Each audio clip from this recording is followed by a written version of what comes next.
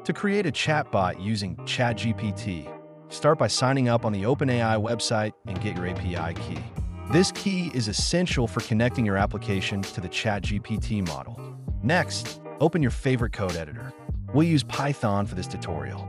First, install the OpenAI library by running pip install OpenAI in your terminal. This library allows you to easily interact with the ChatGPT API. Now, let's write some code. Import the OpenAI library at the top of your script. Then, set up your API key like this. OpenAI.API_key equals your __. Make sure to replace your _API_key with the actual key you obtained earlier. Next, create a function to send messages to the chatbot. Use the OpenAI.ChatCompletion.create method. Inside this method, specify the model as GPT 3.5 Turbo and pass in your messages. For example, you can start with a simple user prompt like, "Hello, ChatGPT." Once your function is ready, call it and print the response.